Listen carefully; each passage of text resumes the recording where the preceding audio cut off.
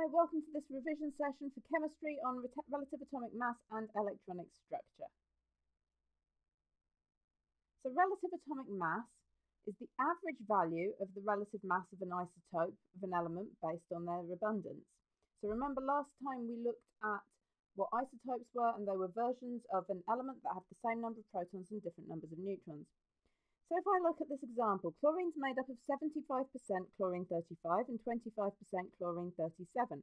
If we need atomic mass, we would need to do 0.75 times 35 because it's 75% chlorine 35, and that gives us 26.25. And we do 0.25 times 37 because it's 25% of chlorine 37, and that gives us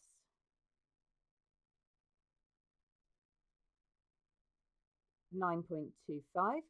If we then add those together, we get the relative atomic mass. So adding those up, we get 35.5. Okay, have a go at the second example. Pause the video while you do that, and then we'll go through it.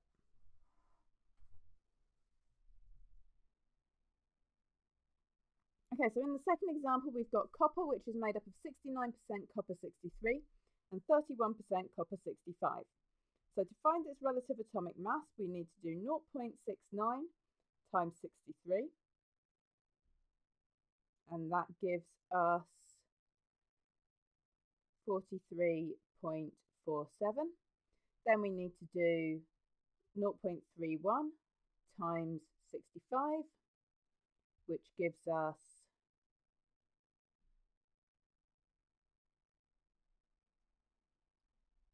20.15. Add those together and we get 63.62, and that's our relative atomic mass.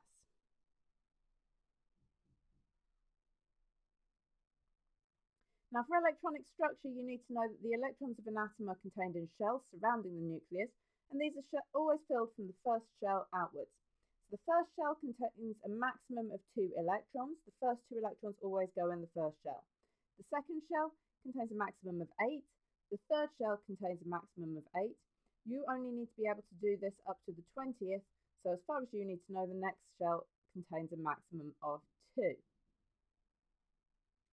so you need to be able to write and draw the electronic structure of different elements. So if we start with sodium, we can see from the symbol on the periodic table, has 11 electrons. So we put 2 in the first shell, 8 in the second shell, and there is 1 left to go in the third shell. Drawing that out, we draw out our first shell, we put 2 electrons in it.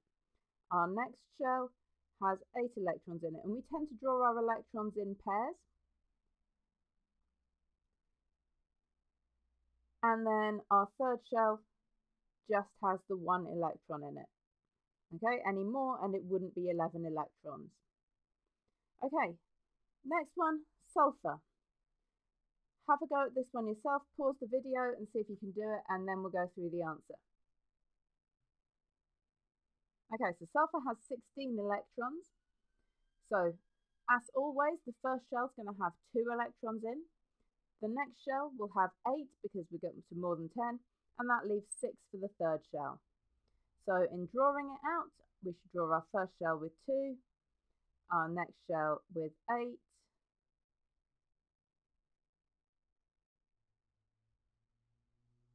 and then our third and final shell with 6 electrons in.